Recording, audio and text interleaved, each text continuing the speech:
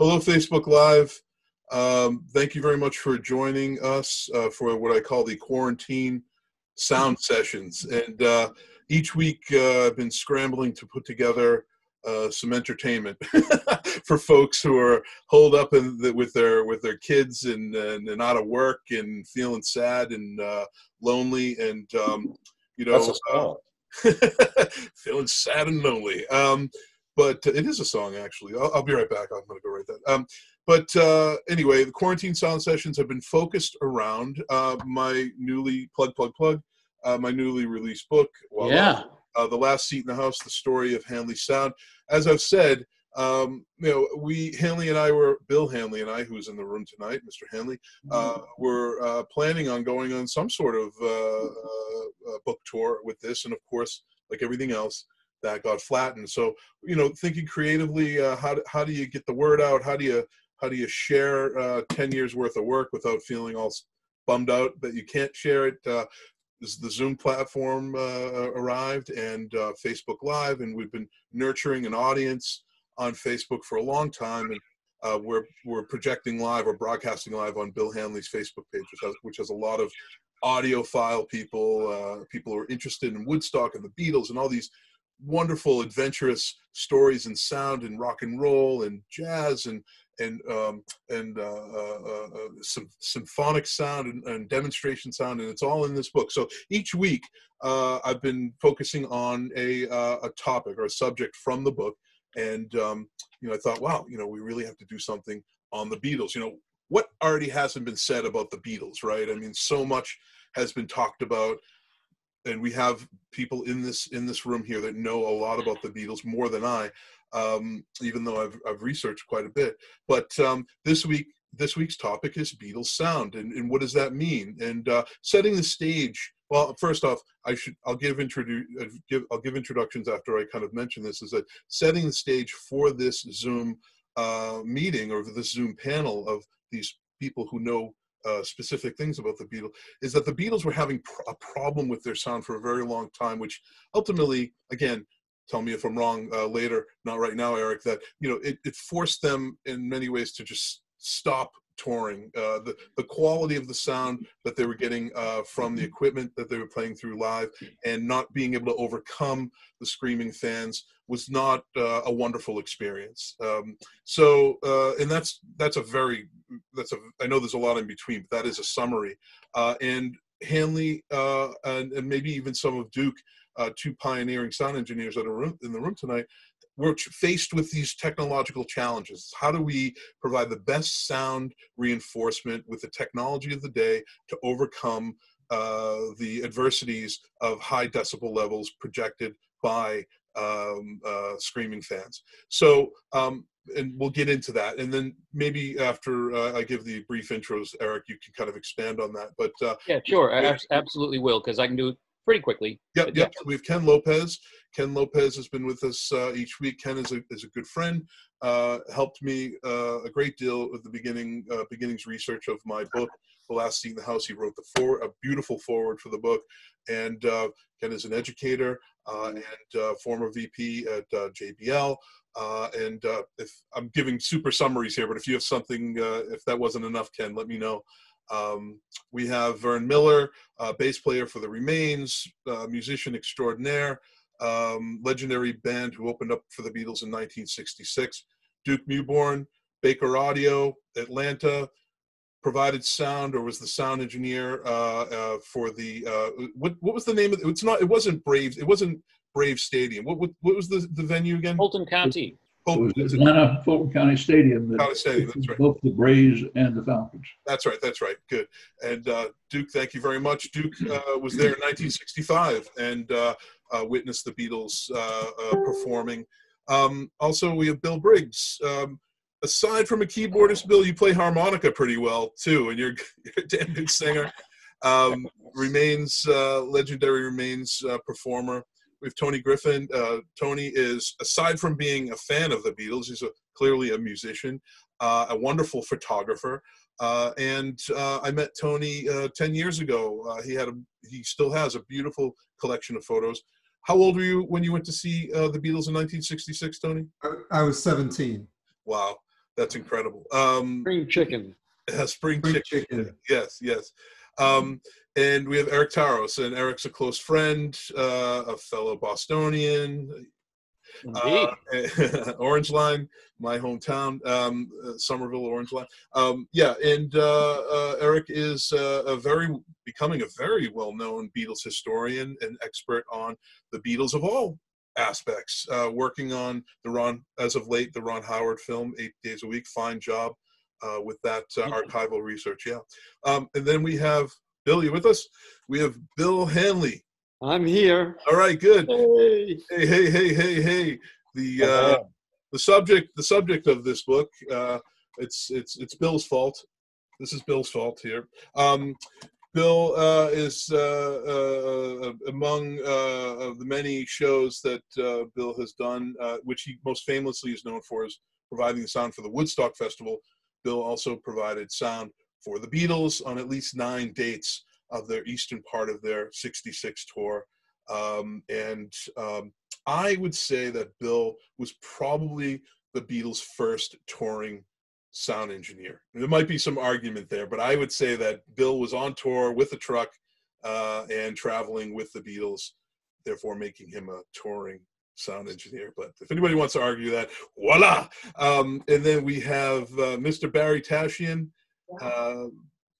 What more can we say about you, Barry? You're original rock and roller, man. You're the first punk rocker your first punk rock, Boston punk rock frontman. Yeah, the remains were in business 2 years, and the Erik Taros. hey Bill.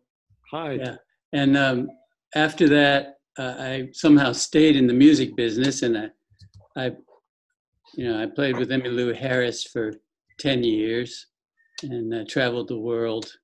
And my wife Holly and I did a lot of gigs in those years, and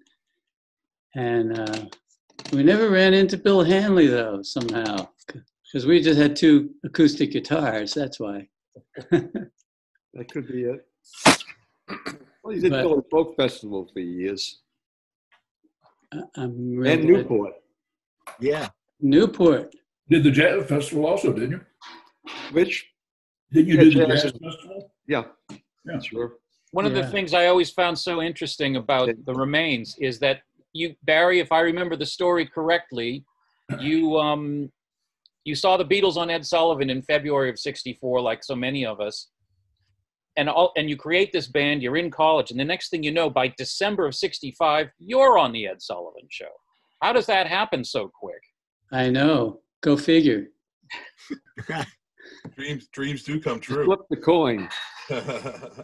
Well, I don't know. Ed Sullivan just came into our gig at Trudy Heller's in the Village when we were playing in New York, and he watched us for a set.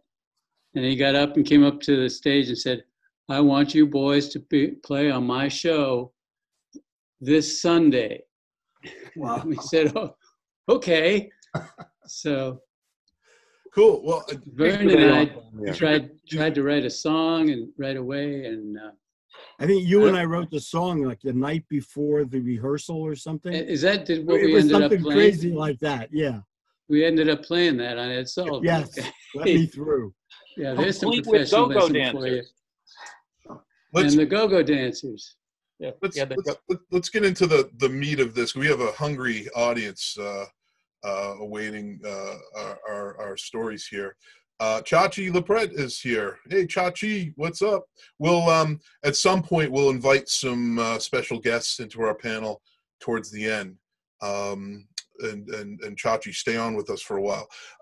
Well, as I mentioned in the introduction of this, the Beatles were having sound problems. It affected the quality of their performances and maybe the outcome of their live music experience to some level.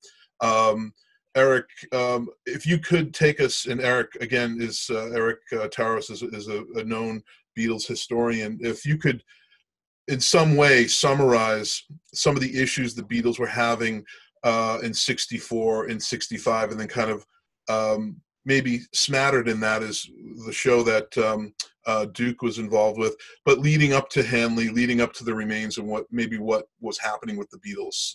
Sure, absolutely. Well, I mean, as we all know, the story of the Beatles, the birthplace being the Cavern Club or the Casbah as well, out in Hayman's Green. The Beatles were a club band who then became very, very popular within a very short amount of time in their home country in 1963. And they graduated to playing theaters. In the theaters, they were dependent upon whatever the sound system was there. They had a very small road crew, just two guys, you know, Neil and Mal, and a van, hauling that equipment around, and they had their, you know, Vox amplifiers. And you could just about get away with that on the English theater scene.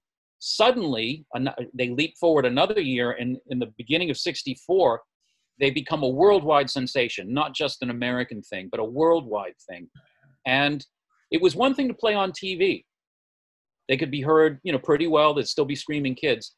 But what they weren't prepared for really was when they came to America, suddenly the shows aren't theaters. They're these stadiums. They'd never played a stadium, really. And one of their very first gigs was up in Vancouver, which became a near riot. They had 17,000 fans, and the amplification is kind of what was ever around in the house. And so, you know, it's interesting that I think actually Barry Tashian had a great line one time talking about it in some TV show where he said, well, you know, real modern concert technology finally got figured out right as the Beatles are leaving the stage. You know, Monterey, you know, all of the stuff, the experimentation that some of our guests tonight have, and of course, Bill, they were answering a need that had not been anticipated, because, you know, playing in front of 17,000 people wasn't quite adequate enough, wasn't quite loud enough up in Vancouver. The next thing you know, they're playing Shea Stadium, they're playing DC Stadium, 40,000, 50,000 people. What do? You can't just run it through the PA system. So Bill was kind of like a savior in a sense, because I don't really know, by the time it got around to the '66 tour, everything was a big building, pretty much. There's a couple of smaller places they played, but when I say smaller, like indoor arenas, the rest of it was these mammoth things. My area, one of my gigs that I'm most expert in is Suffolk Downs. They announced 22,000 people, but before the promoter died, I spoke with him personally. He says, no, we printed 50,000 tickets. We told the fire marshal that there was 22,000 there, but he sold 40,000 seats, which is why it was probably very loud. But I think Bill has to sit there and look at his equipment and say, how the hell do I get the sound out, and without a roadmap? So I don't know how he did it, because a lot of people I speak with will speak well of the '66 tour, especially. The one exception in '65 is that crazy show at Atlanta, Fulton County Stadium, where you can actually hear the Beatles going, wow, listen, I can hear myself. And they're all excited about how great that was. And John Lennon, for the rest of that tour, he'd say, well, we had sound that was good in one town, and that was Atlanta. So he always said that. So I guess that kind of sets the thing is to me, how you, one of the romantic stories I love that Bill told one time was about the board, the amplifier running the sound system was something out of a battleship, and it had this crazy blue glowing tube, and I'm like, oh, this sounds like a science fiction book, you know? So I'll let you guys take it from there maybe a little bit. And I mean, mercury vapor rectifiers, and they turn blue when they're working. We'll get into that. That is a romantic story. I agree. But there's a couple of points that you make, Erik, is that the Beatles are getting bigger. They're playing bigger venues. And what sort of, it's not like we have big box big box stadiums, or I should say indoor arenas, or they were playing baseball stadiums. This is what could support a big fan base. But before we get into that, Duke, in 1965, how did you, knowing what was coming in, you must have heard that they were having problems with their sound. How did you support that? What were some of the problems that you needed to solve to help the Beatles? And maybe just give us a little bit about what you were doing and who you were working for at that. At the time, I had not heard that they had problems. Okay. They were coming into Fulton County Stadium, and it was a 360-degree circle, and they sold half the seats, so 180 degrees, and lower and upper half. The stage was on second base, which is the geometric center of the stadium. And the thing that we were really concerned about was emanating sound. Well, first of all, the sound system for the stadium was great for baseball and football, voice only, with multi-cell horns spaced around. Sure. Well, certainly it's not a musical system, but we had other amplifiers in the system that had outlets on the field so that we could run speakers on the field. And we could use the console that ran the system. It was an Altec 250SU broadcast console. And so we were worried about being in the center of the field because of everything coming right back at them. So the sound system consisted of, as I remember, 12 Altec A7s. Each group of 6 of them had to cover 90 degrees. And they were right at the stage, left and right of it, and bent to cover their 90 degrees. And then, because of the echo, we put in front of the stage a sound column pointing right back at them, and with a separate amplifier on the field that was controlled by a technician on the field. And he adjusted the level of the sound column so that it was just below the threshold of feedback for the main sound system. And so that's what the sound system comprised of. You know, the amount of power was probably 300 or 400 watts total. For all the A7s, that's all, you know, the A7's only 30 watts piece. They wouldn't take it. But you could hear it. And certainly by today's standards, I mean, it's a joke. But they heard, and the people heard, and they were happy. Brian Epstein was very happy, and the Beatles could hear it, which is what made them happy. That was it. Yeah. That show, Erik, didn't Paul McCartney or John Lennon say, "Wow, we could hear now"? Yes. Was there? So what did he say? The exact quote was, "Wow, loudness," like that. You know, that's loud. I think they were just so excited. You could sense there's not film really. There's very, very little film of this happening, but there's a great tape. There's a great board tape of the entire show, and it's interesting. It's the last time they ever tried to sing "Act Naturally." They had just started the tour. They had done the Shea Stadium gig. They'd done the Ed Sullivan show, which was not going to be shown until September. But things kind of, I think, sound-wise, went downhill after that because there was commentary. In Chicago, I remember where they played an outdoor baseball stadium again, where they played an afternoon show in the daylight and an evening show. They did comment, and you could tell the frustration in their voice that they said, yeah, well, you could hear us in Atlanta. Because I think the reporters were a little bit of hostility was starting to brew, like this is the Beatles' fault. And until the 66 tour, they never had the same sound system going city to city.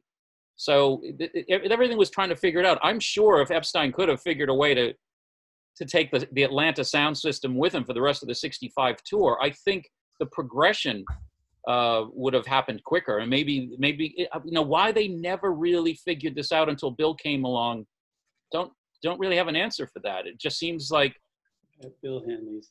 It was before people had these enormous, 10 years later, Paul McCartney with Wings is going across the country. He's got like 3 semis with, 30 guys on the crew.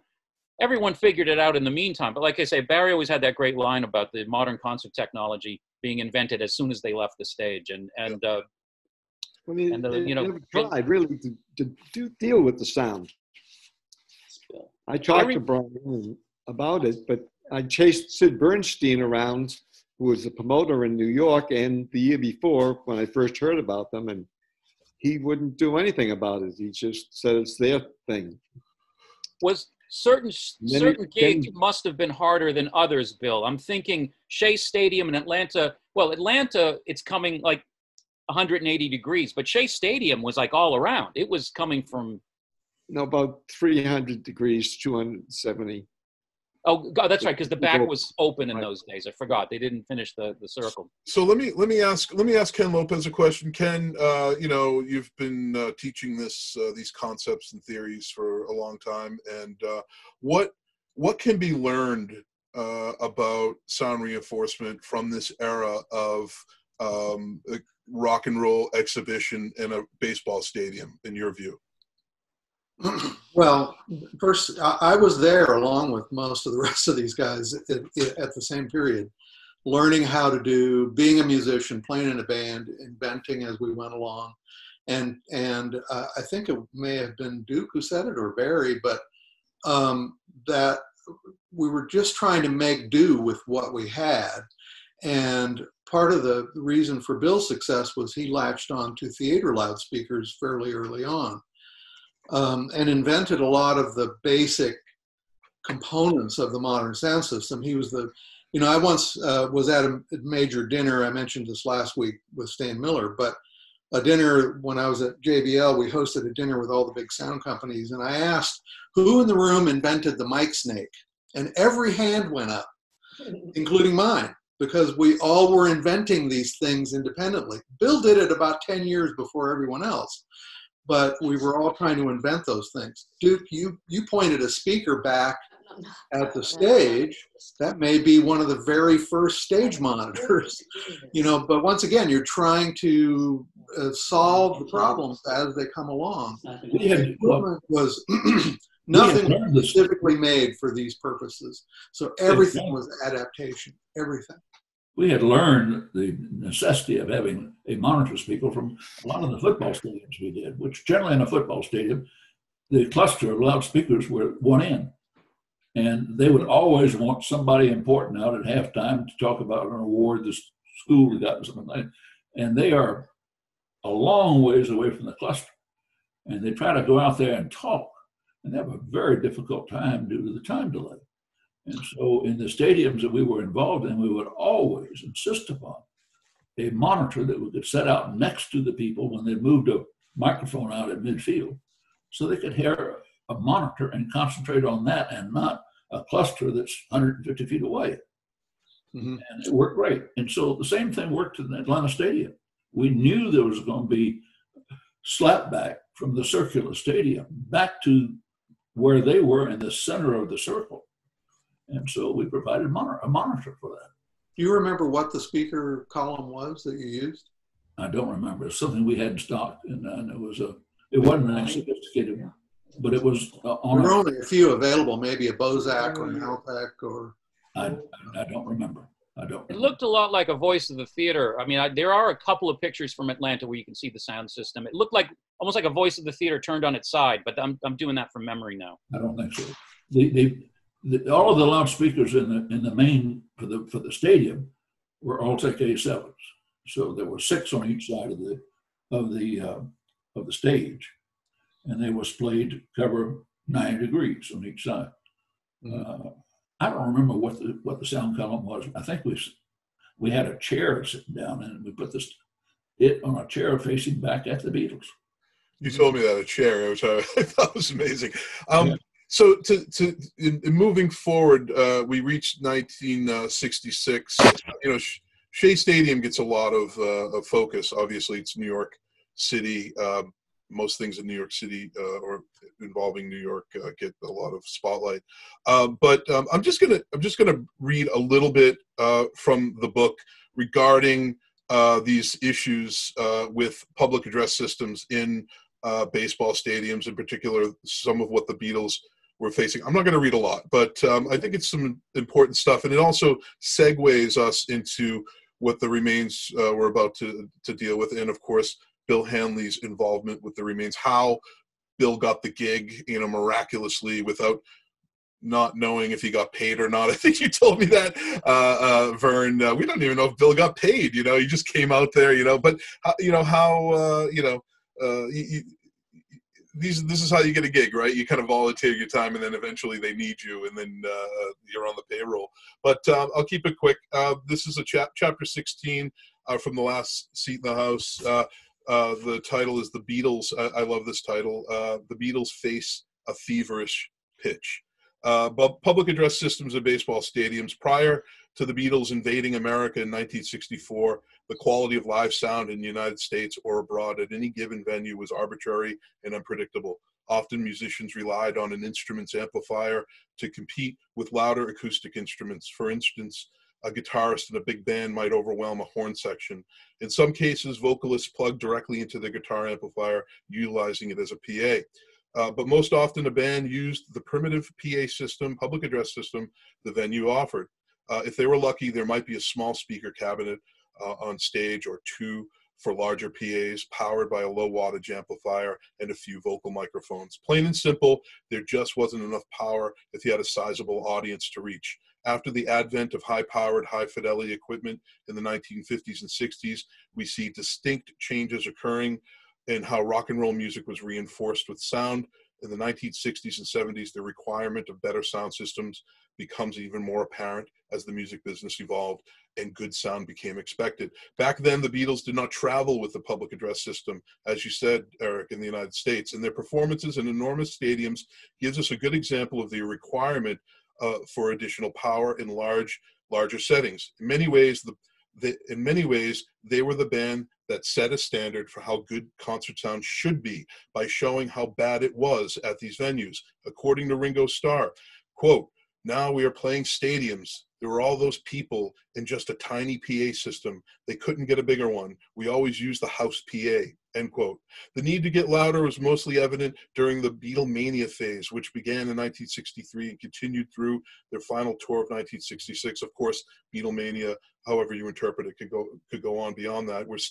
There's still Beatlemania. That fandom even lasted through the 1970s, although the group had disbanded by then. When Hanley met the Beatles on their last go-around in 1966, his friends from Boston, Barry and the Remains, with us today, were the opening act for the Fab Four, performing in front of some of the largest audiences of the day. Sound reinforcement for baseball stadiums was a challenge for Hanley. The Beatles' performances Hanley supported occurred in the same year he did Sound Blast 66 at Yankee Stadium and the Batman concert. How terrible is that? At Shea Stadium. These were baseball stadiums, right? Close friend of the Beatles, Tony Bramwell, reflects on the issues the band faced with stadium sound in his book, Magical Mystery Tours, My Life with the Beatles. Quote, "In those days, the PA systems were adequate except in stadiums where they were hopeless. The whole industry, from recording to playing to marketing, was finding its feet, still so basic that it was almost unrecognizable by today's standards." And there it is. The quality of sound was shit. They were relying on stadium sound or intermittent experts that would show up at a venue with good equipment. And let's move on to the Remains. Barry and the Remains, how did you meet Bill Hanley, sound engineer extraordinaire?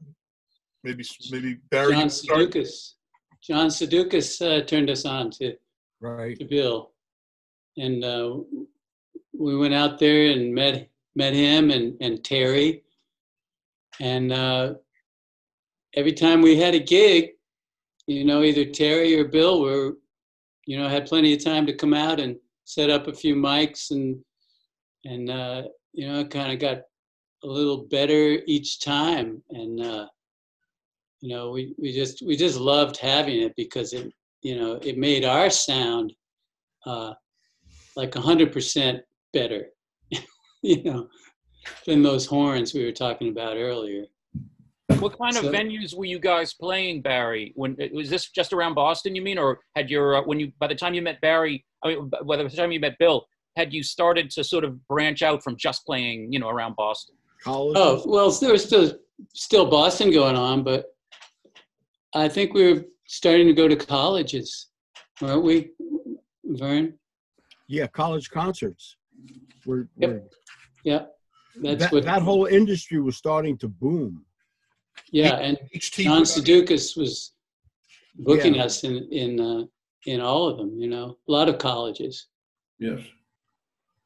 I think it's important, when you played in a rock and roll band back then, it was kind of a given. You never heard yourself except your instruments. And if you played in a loud rock and roll band, you really never heard yourself except the instruments. And we, amplification was growing in power, and we were getting larger and larger amplifiers, and there was nothing to compensate for that on the vocal side until Bill came along. And then all of a sudden, not only could you hear all the instruments, but you could hear all the voices. That made a significant difference. Yeah, I remember one gig, I forget if it was Bill or Terry. I said, "What's that microphone?" He said, "Oh, that's a television mic." I don't know. Must have had all these things hanging around the office. So, you know, just a point there. You made a good point that the amplification was growing. Yeah. Instrument amplification, and at the time you were worried about projecting your instruments out to the audience, no matter how loud that was on you with your own portable amplification. If there was a sound system, it was mostly for the vocals and maybe one mic on the drums, so you could hear the snare out in the audience. I remember in the kind of space race for amp power, owning a sound company on the West Coast. And in 1970, 71, I remember doing a smallish 10,000 people festival. And we had built a bunch of solid state amps using the schematics out of the RCA transistor manual. And we had piles of these 100-watt amps. We had 10,000 watts. And I thought, finally, we're going to be able to overpower, you know, get the sound system out in front of the musicians' amplifiers. And I was a musician. I played loud myself. You did. This show, the Chambers brothers were the headliner. And they unloaded a truckload of amplifiers, a truckload. It made a wall all across the back of the stage, and I went back and counted. They had as much power on stage as we had for the amplification system. They had 10,000 watts of amplifiers on stage. And I just said, we'll never win. You know, this is like, it's almost impossible. But you know, eventually the sound reinforcement systems pulled ahead, and the musicians started to realize that it was to their benefit to throttle back the onstage sound so that the resultant sound in the audience was clear. But it took about 10 years. Yeah. You know, speaking of loud, the Remains, from my research, were known to be loud, above and beyond any other band of the day. And even said by John Landau, who, as we know, went on to write a very famous article and become the manager of Bruce Springsteen. And at the time, Landau was at Brandeis, living in Waltham, and he had a band called Jelly Roll. And he started this band because he was inspired by the Remains, and he tried desperately to get signed and to get gigs through HD Productions and John Sudeikis, but failed miserably at that. I heard the band was good, but just not as successful. Anyway, Landau loved the Remains. I think Springsteen might have played some of your tunes at one point. He did Don't Look Back at Fenway Park. So cool. Yeah, what an honor. So, and this is very brief. In 1967, Crawdaddy magazine article, rock music critic John Landau emphasizes this distinct characteristic about the band being loud when using a Hanley sound system, because Landau was seeing the Remains at many of these college gigs. You know, it wasn't a national booking agency. It was a regional. They were focused on the area, the college circuit at the time. And, you know, I've interviewed Sudeikis and Fred Taylor many times about this. So Landau emphasizes the distinct characteristic about the band when using a Hanley sound system. Landau had witnessed them perform early in their career and became inspired by their sound. A musician himself, Landau looked to Sudeikis for representation for his band Jelly Roll. It was in 1964 at one of Sudeikis' subsequent, quote, college packages at Brandeis University, where Landau saw and flipped for Barry and the Remains. I suppose flipped means he really, really loved you guys. And this is a block quote. When they were introduced, they ran on stage. plugged into 2 Fender guitar amps through which they were running all of their equipment, and 2 microphones, and smiled. 4 soft, syncopated chords, and they broke into their first song at a volume which was, for me, beyond belief. It was there when people started yelling for them to turn the volume down, and Barry just stood there grinning and said, "Hey, this is our volume," and then broke into some ear-splitting hard rock piece. It was in the embryonic stages, but it was all there. Barry, do you remember saying that? Vaguely, yeah. Say yes, say yes. I'm gonna take it sitting down. Guys, I remember watching Peter Wolf introduce you guys at the beautiful Regent Theater in Arlington. And he was telling a few stories, and he said, the last thing he said before you guys came out on stage was, he says, when you're sitting backstage at the Boston Garden with Bruce Springsteen, all he wants to talk about is the remains. So that was from somebody who obviously sat there and had those discussions. I know that you guys influenced a bunch of people. There's a really funny bootleg tape around. It was made by a lawyer in Canada who made a mini audio documentary of taking his family to see the Beatles at Toronto Maple Leaf Gardens the night before you played Suffolk Downs in '66. And there's a really kind of funny part when you guys come out on stage, and you guys came out on stage a lot because most people don't remember that you were backing up the Ronettes and you were backing up Bobby Hebb. So you had to do 3 sets every night. Hope you got triple time for that.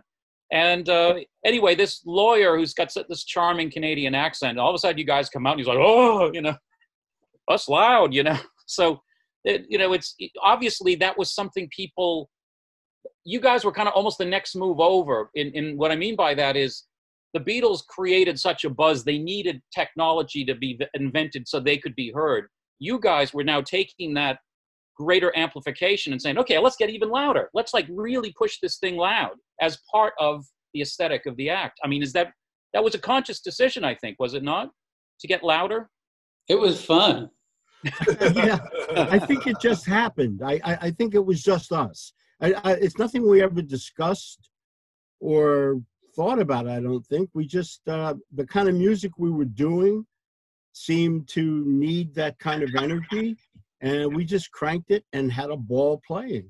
You had a loud drummer too, so that might have been part of it. Yeah, I was going to mention that about the loud drummer. We'd listened to some of the early Stones records, and Barry had been in Europe the summer before I came up to Boston University, and he had heard some bands playing over there. But one of the things that Barry did was push the drummer really hard and get Chip, the drummer, to hit that snare drum really hard, which really drove the band. And it's really hard to find drummers that will do that. So working with Chip, it made the volume louder, yes, but you have to remember that, I mean, when we first started playing, I was playing a Wurlitzer electric piano with its little speaker in the front. Barry was playing his Fender Concert with his guitar plugged into it and his microphone plugged into it. Mm-hmm. And that was the sound system. So at the Rad, and people thought we were loud, which we found kind of hard to believe because we weren't really that loud.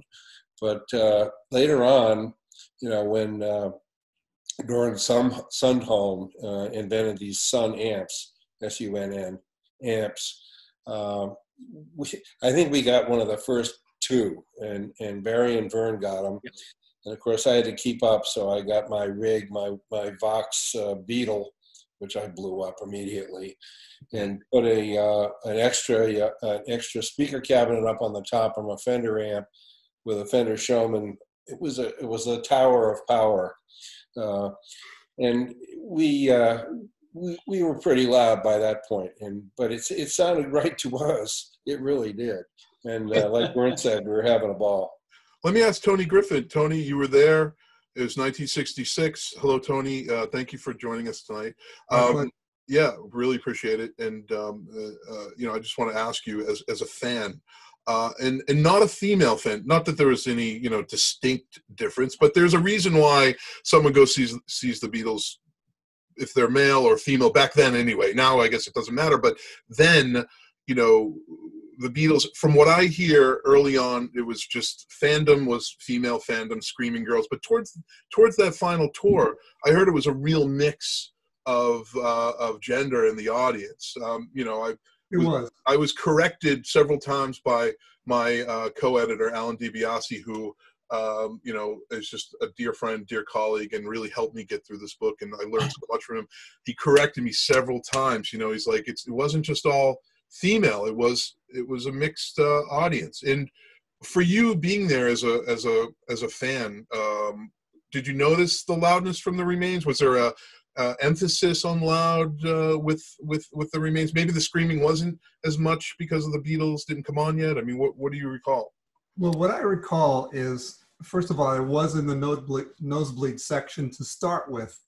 Believe it or not, I only paid $4.50 for the ticket rather than splurging to $5.25 for a better seat. So I started off up there, and actually I could hear things pretty well, but I couldn't see very well. And I did have a good camera with me with no telephoto lens. So I started moving down, and I'm listening to the volume. It just sounded fantastic. I was a guitar player for the previous 2 years, and we were covering Beatles songs and Stones and all the things that kids did in those days, garage band. And I was impressed with the quality of the sound. And I still, to this day, when I hear the song by the Beatles, "Oh dear, what can I do, baby's in black," I remember saying, holy shit, I can actually hear them. And I was down pretty close to midfield at that point. But starting off up there, the Remains sounded good. I just wanted to see it better and even hear better. Cool. You know, Tony, I was going to say, I think you got to see something very special. By the time the '66 tour rolled around, I think Mr. Epstein was really giving value for the money. But without question, that was the best lineup with the Beatles that ever toured for support acts. Because you had the next thing that was happening, the Remains. You had Bobby Hebb, who had arguably the biggest hit that summer with Sonny. And, you know, he was riding that at the top of the charts. You had The Circle, who had 2 hits that summer. So they had Red Rubber Ball, the Paul Simon song, and they had Turn Down Day was just out as a single. And then, of course, for all those dads who were so nice, the eye candy for the dads was the Beautiful Ronettes, not with Ronnie, but still the Beautiful Ronettes. And so you had such a variety of actual hits and great talent on that tour. Bill Hanley, was that a challenge? Did you do anything different for the other bands? Like, you know, the Beatles are going to come on and it's going to be wah, you know, but did you do any adjustments? Because you've got, you know, 3 girl singers, and then you've got The Circle, who are kind of like the Beach Boys, heavy vocals. You know, what did, any memories of that? Well, just trying to override the crowd noise level was the main thing, and then get a balance of it. And we finally got footlight monitor speakers for Buffalo Springfield when they rented a system from me, and then they were not on tour anymore, and then they didn't send the sound system back, so I flew out to Monterey and to see Buffalo Springfield down in Los Angeles. And then, well, you can't hear ourselves, so then I turned the speakers up and faced them right in the back of the microphone so you get maximum gain before feedback. And that's what I thought about. You know, I wasn't privy to this stuff to rehearsals. They wouldn't, it was hard enough to get a sound check. That didn't come until later. We just kept pounding on them to let us sound check everything and get everything working together. But it was an uphill battle. I chased Sid Bernstein around for, 2.5 years to try to do the Beatles at Shea Stadium. And well, that was going to lead me to my next question to you, Bill, is that in 1964, while at Newport, you were being interviewed. And let me tell you something.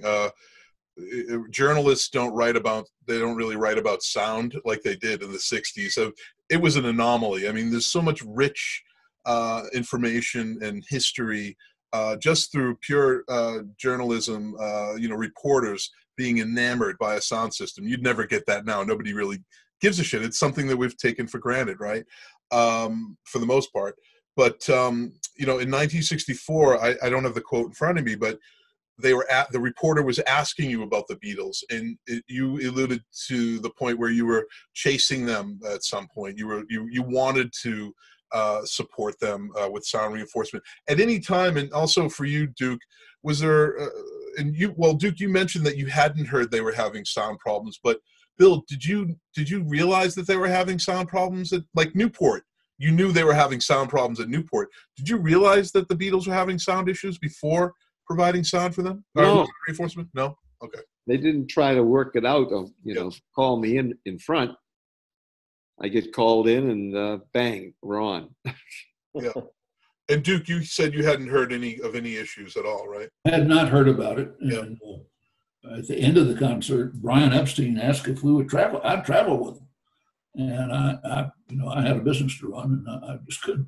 I wrote some notes to other people that other places where he was going, and I told him some things I'd done, but I don't know what happened.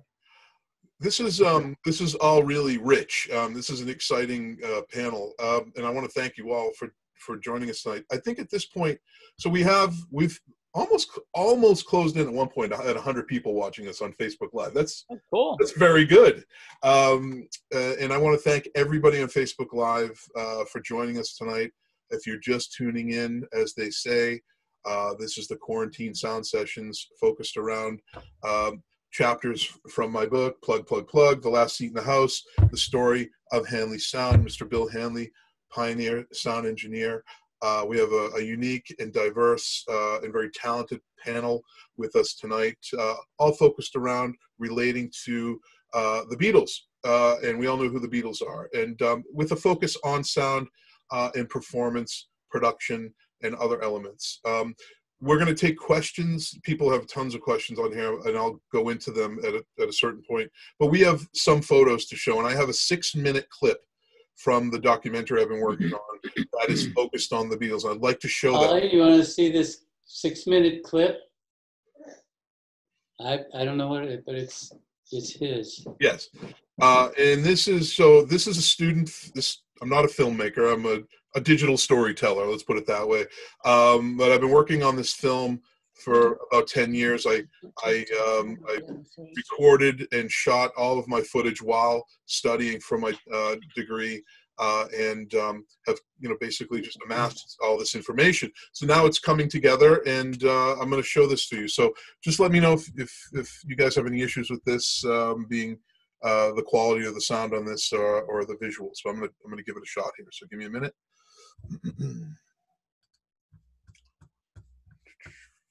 High-tech stuff here. I know. It's true. Let's see. Right.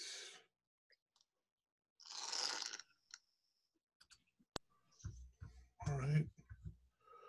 Can you all see that? Yeah. You got a worse desktop than I do. Got a big black screen. Yeah. What do you think so far? Just joking. Are you impressed? Bill Briggs, you're my first critic. Are you impressed? 2 thumbs up? What do you think? Absolutely. Oh, good. Wow. All right. You're easy to please. Let's show your black screen. 2 thumbs up. All right, here we go. This must be dark humor. See that? Oh, yeah. Okay.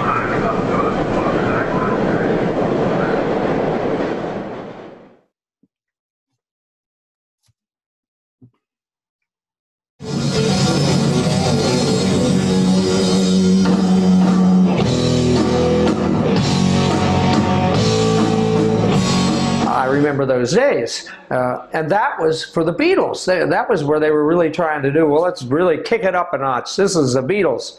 So it was horrible. They really had no idea yet what to do. But if you pay close attention, you'll see a ring around the stage of simple column speakers, like you'd have in a hall for 100 people or 200 people. The Shea Stadium 66 was very different visually very different technically than the solution from, say, Shea Stadium 65. I think Bill's show probably was actually heard better by the crowd sitting in the stadium. Welcome.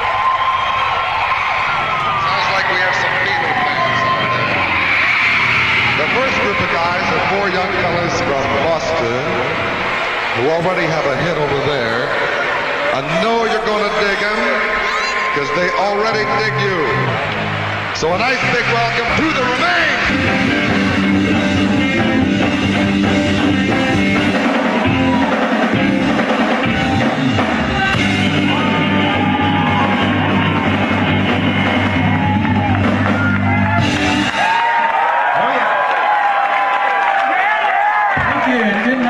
Well, the Remains were a band, a very interesting band, a local Boston legend. They were formed in 1964. They were a bunch of BU kids. Outside of their fans base, they're most famous for opening the entire tour of the Beatles' last concert tour of the United States in 1966. There was no sound system. And Barry he plugged his guitar into his amp. I mean, with his microphone, 2 channels, that was it. Both Bill and Terry were at the very beginning, cutting edge of the evolution of live sound. And it grew from there, and I think the reason why it grew so much and so quickly, I think there were a lot of the reason why it grew so fast and became such high quality. We were loud for the time, and it was with Bill and Terry Hanley's help that we were loud. Because they set up their good sound systems for our vocals, which means that no matter how loud we turned our guitar amps up, the vocals could be heard. And that was a new thing. Drove to Chicago, went to the venue, set up his sound system on the stage. Then the union guys over there who had this ancient sound system that probably, had steel horns way up in the ceiling somewhere, said, "Whose stuff is this? You can't use this." But Brian Epstein came out and he said, "Let me see, what's this sound system? This is like state-of-the-art stuff." He says, "We're using this." So the Beatles used, we like to say, the Remains sound system, but it was Bill and Terry Hanley's sound system. So he literally got in his trailer truck and drove out there to Chicago and set up his gear. He didn't even ask anybody. He just set it up. This huge tractor trailer pulls up with this humongous sound system, and Hanley and a crew start unloading the sound system. And Brian looks at our manager at the time, John Kurland, and says, "Oh, our sound system is here." And John Kurland looked at Brian and said, "No, that's the Remains sound system." And basically, now will our equipment fit on the plane, or should we use all of yours? So we ended up using all the Beatles equipment for the whole tour. I'd never seen anything like it in my life, that the kids started making so much noise because the girl beside you was screaming. Then she was screaming so loud that you couldn't hear, then you screamed, and this all happened to 42,000 people at once. Every show that I did, everybody was fairly quiet and paid attention to what was happening musically on the stage. The Beatles, it was pandemonium broke out because they got so excited. People jumped off of the balconies and crippled for life, and it was pretty bizarre. I mean, I couldn't tell the sound system was going. They were making so much noise, and I was in the dugout and I could see the mercury vapor rectifiers winking at me, so I knew the amplifier was working like hell. I think I had an oscilloscope on it to make sure that it wasn't going into distortion.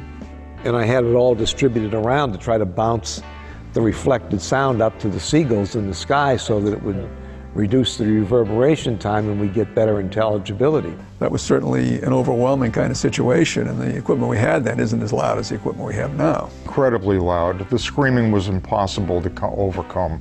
I don't believe Bill or anyone else anticipated the levels that were coming off the audience. The gals screaming, so many of them all at once. Equipment, well, let's put it this way, I don't think anybody really had equipment in their rental inventories or in their bag of tricks that was designed to handle something of that level. As technician, he was great. He did what no one else at that time had done. He worked wonders. He was an expert.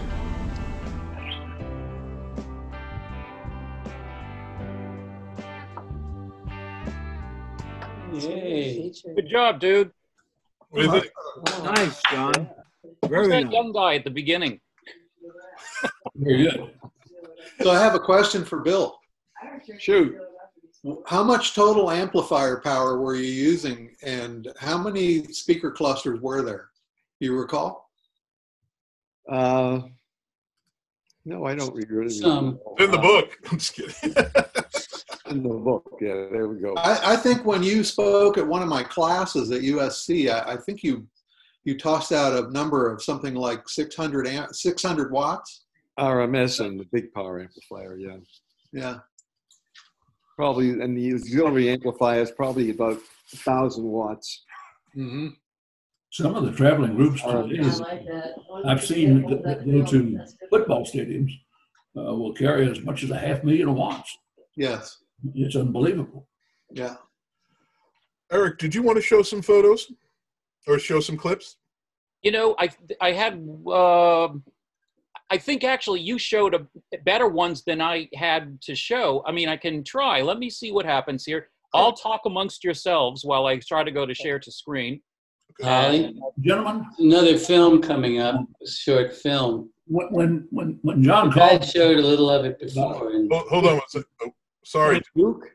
Duke, were you saying something? yes, I was talking to Duke. when I was called, I thought we were going to be on about 20 or 30 minutes. I've got something I've got to go to. Okay. No worries, Duke. Thank you very much. It's been an honor. Duke, was it Thank you what for kind of inviting me. sound system do you have in the stadium? Pardon? Distributed or point source or semi-point? In the Atlanta Stadium was distributed multi-cell horns pointing down, and there were many thousands of watts. I've forgotten how many, but it was a lot. I know, but speaker placement. But it was voice only. Later, we added low frequency. We added woofers. But did you have a distributed setup or a point source or semi-point source? For the Beatles, For in the stadium, what was built into the stadium? the system built in the stadium was distributed around the perimeter of the roof. Okay, down. Multi-cell horns Okay, at the pointing back down. of the heads. Okay, But thank you. for the Beatles, we didn't use the sound system for the stadium. We used speakers on the field. So you use the A7s, 500s. Yeah, 12 A7s.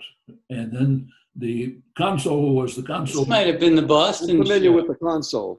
This one you're looking at is the You Boston wanted show, one. and you can see if I zoom in a little bit, I could move this I out of the wanted way. one of those big time. All right, hold on a second, guys. So we got multiple people talking. So Duke, you have to go, right? Yes. All right.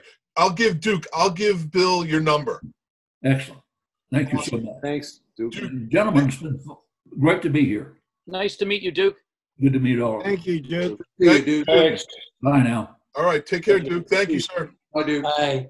So if we take a look at a couple of pictures here, what you are looking at, you were correct, Barry. This is the stage that was built. You imagine at the height of the Beatles' religious controversy, where John says the Beatles are bigger than Jesus. Some genius decides to build a structure that looks like a manger for them to A little irony there, huh? That is hilarious. Yes. That's hilarious. But what Bill did here, one of the interesting things about this show, of course, is that it's the sound is all coming from a giant wedge. It's all coming from one direction. So he has these voice of the theater cabinets and these horns up on the top, running the length of the track, going down the track. And so you can't see it's out of the frame here, but off to the, I guess as if you were facing the crowd, off to the left up the hill was the neighborhood known as Orient Heights. I spoke to several neighbors who said, oh, I'll tell you, we heard it great. You know, you could hear every note, you know, and especially when the wind blew a certain way, you just heard all the details in it. So there was it was kind of a unique setup there. If I go to, let's see where else I can go here.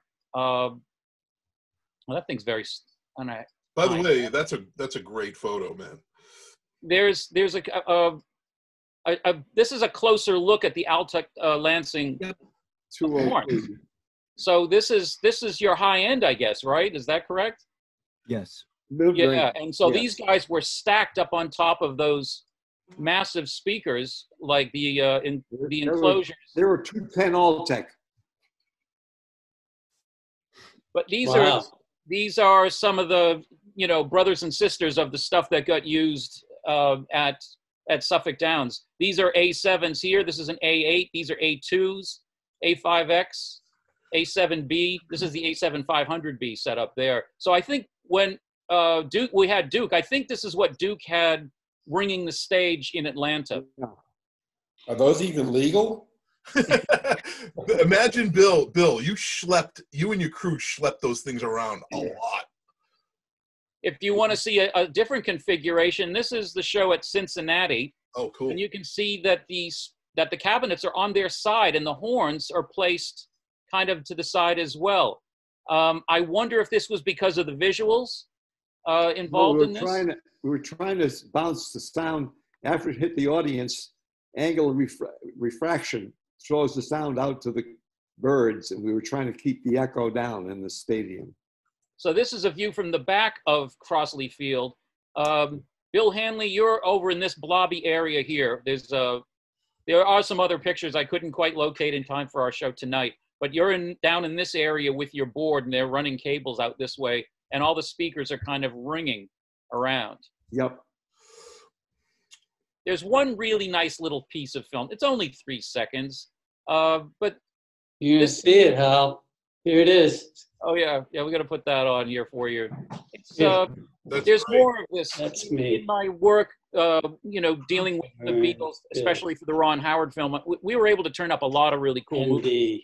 What I love about this is the camaraderie. I think the guy with the long hair here is Mr. Briggs, but I don't know whose back you're slapping there, but somebody you liked. And I could see Barry here, and I can see all the guys. Cool. So there's a lot of. I know that Fred Cantor did a wonderful film about the remains that remains to be released. Since the time of that film, I've found so much stuff. So we gotta talk. Let me see what this Candlestick PA. This was actually the PA board from Candlestick Park, and they're in the dugout. I think it was the third base dugout that they were in. Nice. And I can't tell what any of these machines are, but they look. That's McCune. That's McCune. McCune Sound. And Abe Jacob was the engineer for that show. I tried to get Abe.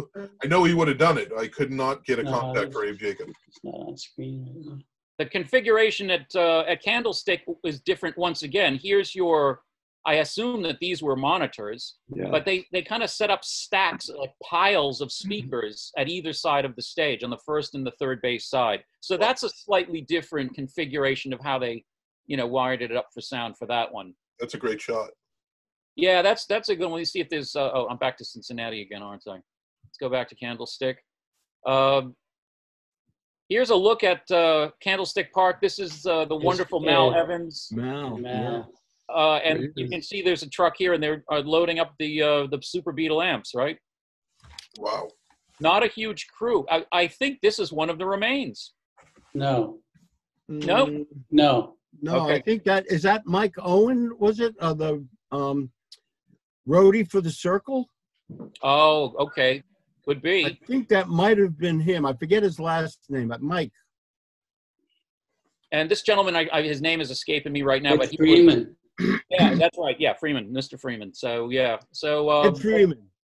Ed Freeman, that was it. Yeah, he got interviewed for our picture too. He was our road manager. There you go. That's right. This is a photographer. This was the microphone they used out at Candlestick. Cool. So they were using AKGs. They were. I think you were using Shure mics for most of the Hanley tour. Yes. Yep. As a matter of fact, I do a podcast. Go ahead. And let me stop sharing there. I do a podcast, and I use that exact same microphone that Bill Hanley used at Suffolk Downs. That's how I record all of my Beatles Naked podcasts. Hey, a little plug. You're not the only one, John. I'm plugging. So plug. If anybody's got anything that they're working on, feel free to plug away. Check out we're on iTunes and stuff. If you like very, very, very in-depth Beatles analysis, I think you'll get a kick out of it. There's a couple of good shows on there for sure. So, but that's it. I just had a few things. I think I've restored. I think I've stopped sharing. Yep. I think. So I'm going to show Tony. I'm going to show your collection from what I have here. That maybe you could talk a little bit about it, and then we'll take some questions. Is that okay with everybody? That's great. Yeah. All right. Hold on 1 second.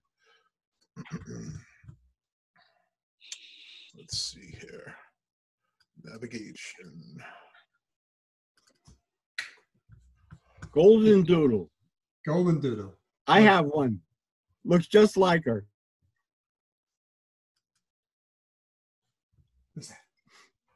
All right. Golden Doodles? Golden Doodle. Golden Doodles. Yep. My mother calls them a dipsy doodle. Dipsy Doodle. That was a song. I had just gotten off the IRT number 7 subway, and this is walking into the stadium, and I was shocked to see, oh my goodness, there's already banners up on all of the ledges.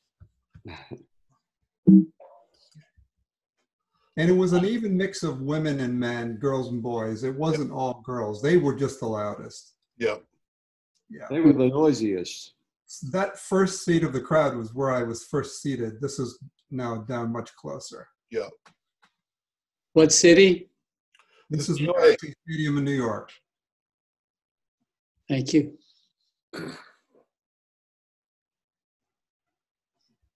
Can you see the speakers there that are pointed back at the band? Are there actual speakers being used as monitors?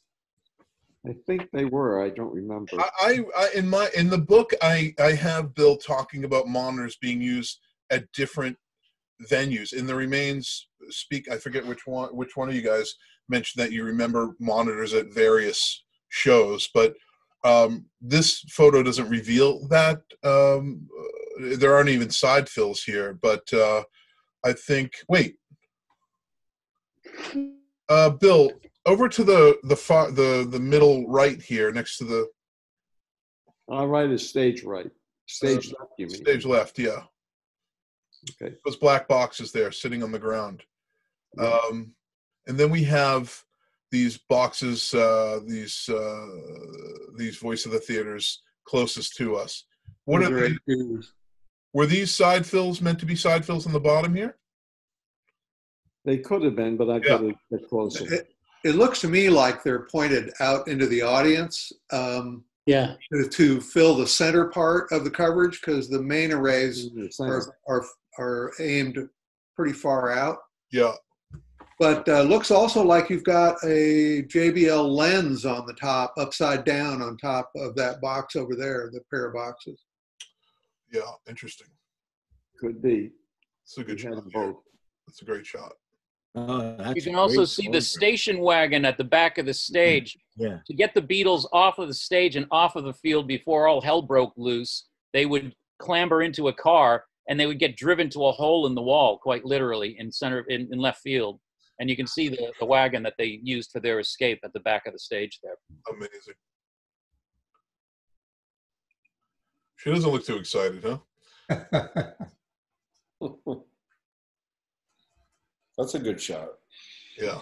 The Beatles are wearing their gray suits with burgundy pinstripes.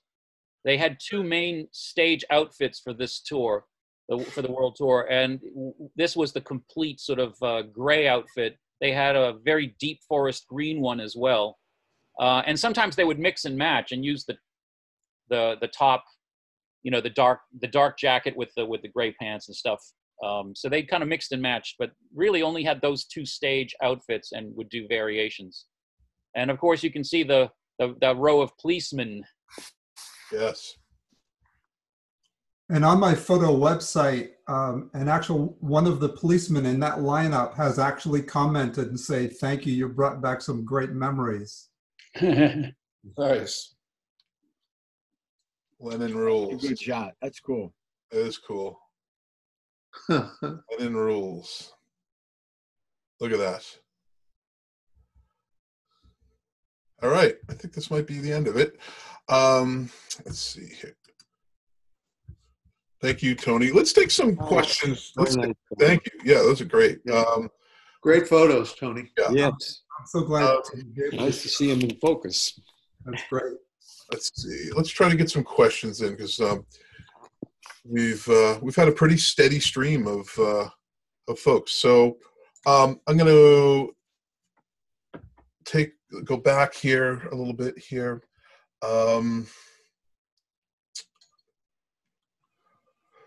Let's see, Neil Porter. How about the Newport Folk Festival and doing sound sheets? They're trying to please John with the system. Hey, Bill, are you still doing any dates? No, some R&D. But once in a while, we work with MIT's commencement and that stuff. Uh-huh. Someone says, all of these Boston accents makes me think I'm back at BU. There you go. I don't have a Boston accent anymore. I used to have one when I was a kid. I think I still have one. My wife. Yeah. Okay, so great. Okay, Chachi asks, great panel tonight. Thanks for doing this. Beatle interactions always interest me. Can you all comment on any interactions you had with any of the Beatles directly or Brian Epstein? I know Barry has stories about George Harrison and John Lennon. Yeah, I got to see George years later. I went to Carl Perkins' funeral. It was in Tennessee, and it was close to where I lived, and so I just happened to get a seat just in the same row with George Harrison, and also who did Walking the Dog, Billy? Oh man, Vern, who did Walking the Dog? Baby back, dressed in black. It wasn't Willie Dixon, was it? No. No, it wasn't Willie Dixon. I don't remember. Anyway, all those people were in, and after the thing was over, I went in the green room and talked to George for about 10 minutes and met his wife, gave him a copy of my book, and you know, he was really nice. He remembered me and thanked me for the book. And then this guy, Jerry Lee Lewis, one of Jerry Lee Lewis's guys, came in and said, "Hey George, the killer wants to see you." So he looked around and said, "Well, I gotta go now." So he went up the stairs, and then he turned around and waved to me and just said, "All the best." And that's the last I saw of him. And Rufus Thomas. Rufus Thomas. Yeah. Carla Thomas and Rufus Thomas were in the same row. On Facebook. I guess my George Harrison story, I used to like to listen to Ravi Shankar tapes with him. Oh yeah. He had been studying with Ravi Shankar. And at night, most of the time, we just couldn't go anywhere. We were under very tight security. And I think, Barry, you and I would go up together to George's room sometimes and just sit on the floor and listen to Ravi Shankar cassettes that he had made for George to listen to while he was on the road. And he was just a wonderful, humble human being. Yes, that's my memory of him. Yeah. We have, I'm offering the opportunity for folks to join us in the Zoom chat room, just as a perk. No funny stuff though, or they'll be bounced. So we have Dennis waiting in the Zoom chat room, and I'm offering this to folks out there on Facebook. If you want to join us in the Zoom chat room for interaction and question, please do so. All right, we'll take Dennis. We'll see what Dennis. I don't know Dennis. This is a cold call. Yeah, it's a cold call. We don't know who Dennis is. We're gonna find out who Dennis is. You don't know what he's selling. Hopefully he's not naked right now. Don't introduce these things. We'll bounce him. I'll throw him right out. I'll throw him. The true boss. I'll get him out of here. You know, my Boston accent. All right, here we go.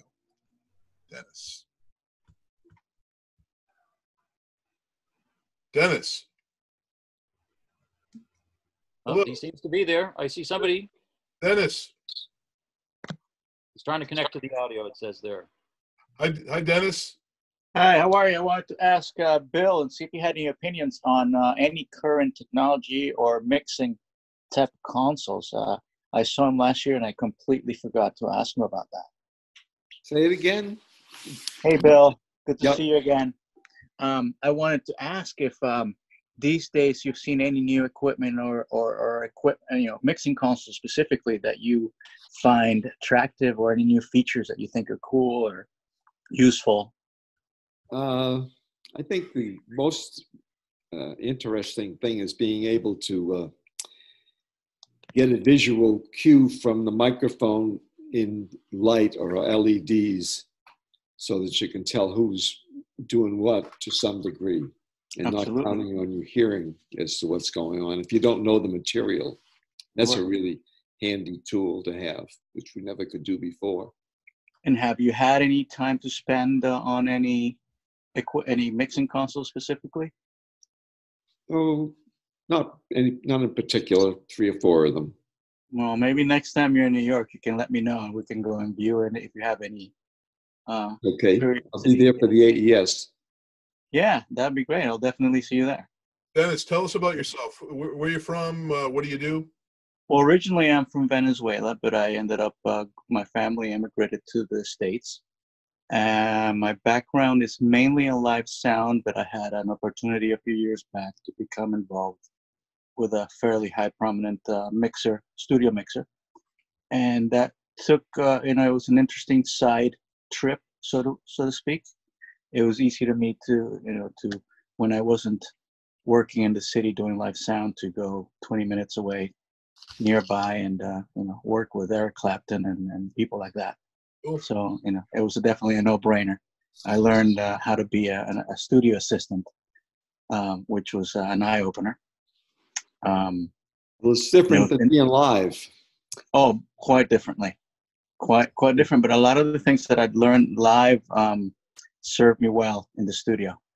One day somebody asked, "Hey, can you recon a speaker?" And I said, "Hey, yeah, I think so." So 20 minutes later, here you go. Cool. Good work.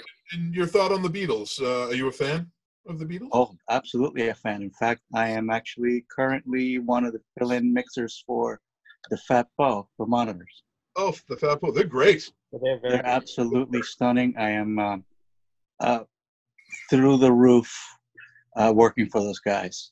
As interesting as a monitor engineer is, it's a very demanding job. But then being part of people that put such a good show, it puts you right through the roof. It's really amazing. I recommend it. Awesome. Even as a mixer, I recommend it. Thanks. Well, thank you, Dennis, for joining us. My pleasure, guys. Good to meet you. All right, take care. Likewise. Nice. See you guys. Take care. Bye, guys. Bye-bye. Take care. Let's see here.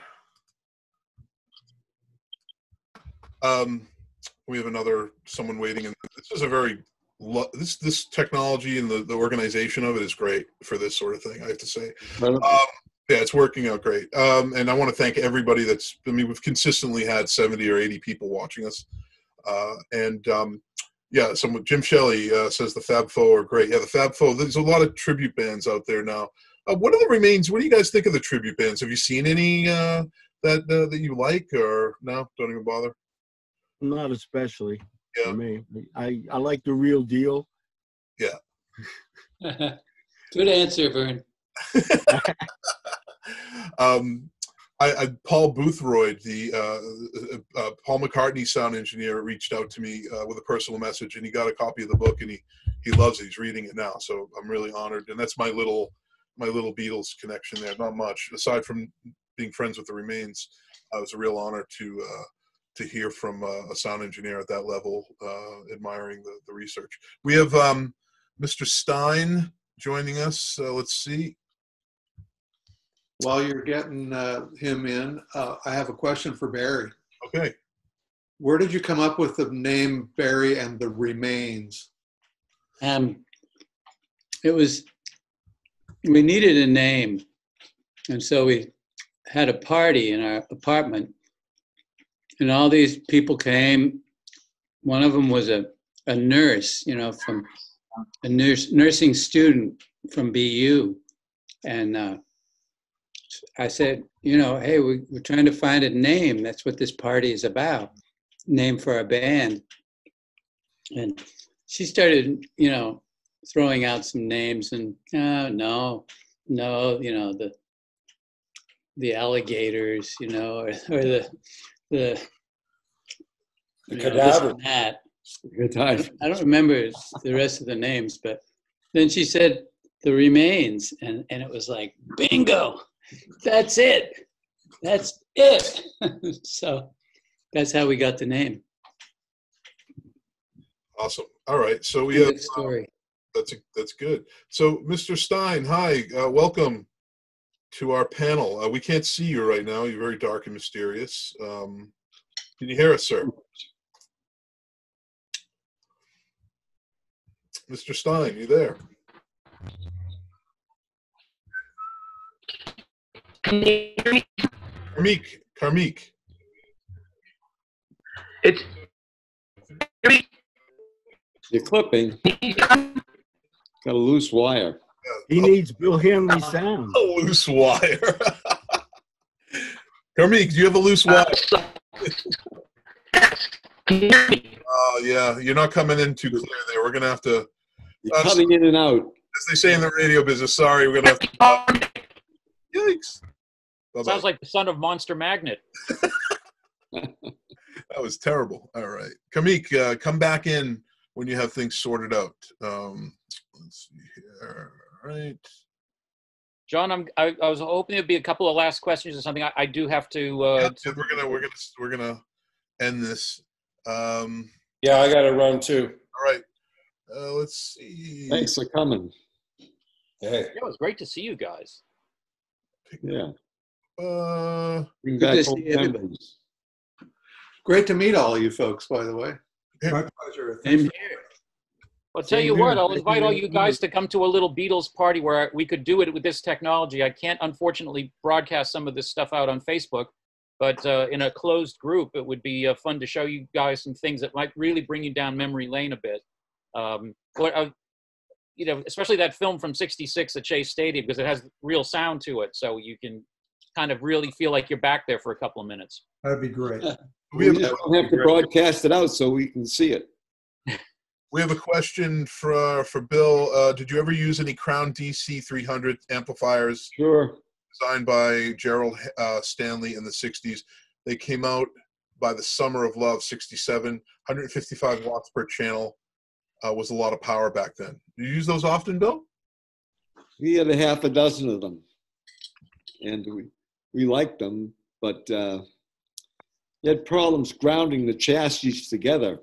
They had a isolation resistor between the, they had a common ground at the output stage, and then they put a 1/10 of an ohm or something to the input. So we had problems with them going into parasitic oscillation.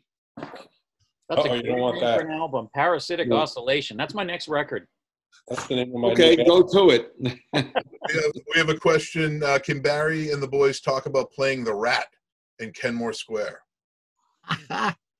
If we remember. Pretty rotten. Yeah. Free beer. It was funky. Free beer.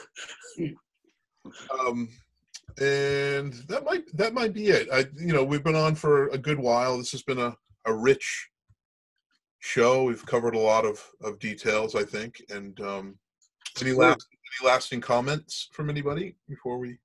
Well, I feel like it's like a historical document here. It is a historical document, exactly right. What are you going to say, Erik?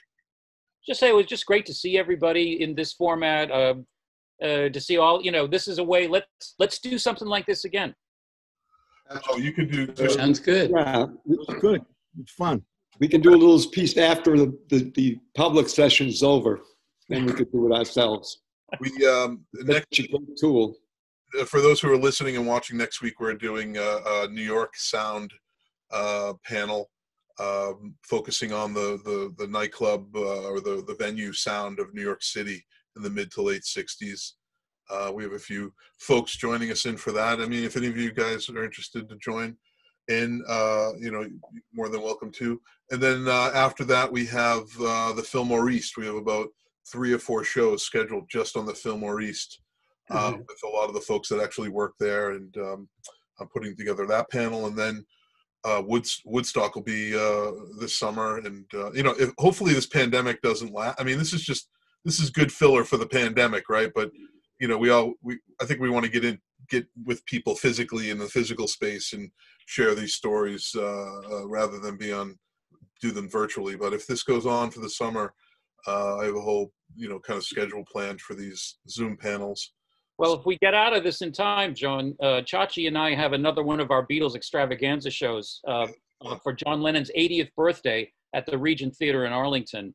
So hopefully on October 9th, we'll be free and clear of this, because I would say if you want to see some stuff that you've never, ever seen before and really enjoy it, come on by. It's everyone, we usually pretty much bang the place out. And when we do these shows, and we love being at the Regent's, fantastic place for us to do our show. It's kind of like modern vaudeville. But we show a lot of really, really cool things you can't see anyplace else. And is that in Arlington? Yeah, the one you guys played at one time. Yeah, we played there. Yeah. Yeah. Okay, I'm going to sign off, guys. Okay, great. Great to see you. Great to see you all. See you soon. Good night, all. Great Thank to meet you. you. Good night, everybody. Be careful. Stay Everybody stay safe. Stay safe. Okay, Good night, thanks. Bill. Good to Thanks, see you, Tom. Vern. And Night, Bill. John. Good to see you guys. Bye, guys. Bye. Good to see you all. Do we click leave meeting? Is that what we do? I think that's it, man. That ends it. That ends our virtual relationship here. Okay, thank you. Stay in touch. Okay, yeah, thanks. Okay, thanks everybody. Take care. Just a second, we're going Right out there. Tony. Well, you want to say something? Bill, we can only see your jacket there, Bill. We're on the Beatles show with John. Hold on. Barry and the Remain. Good night. Good night, Bye, John. Barry. Stay in touch, okay? Take care. Thank you. Yep. Night, all. Bye, Ken. Oh, you staying on? Bye, all. Bye, Ken. Push the button that says. All right. And all right, Bill, I'll give you a call. Okay, All right. thanks. Bye. Thank you, sir. That was fun. Thanks. Where's the button, Rola? You see it says on the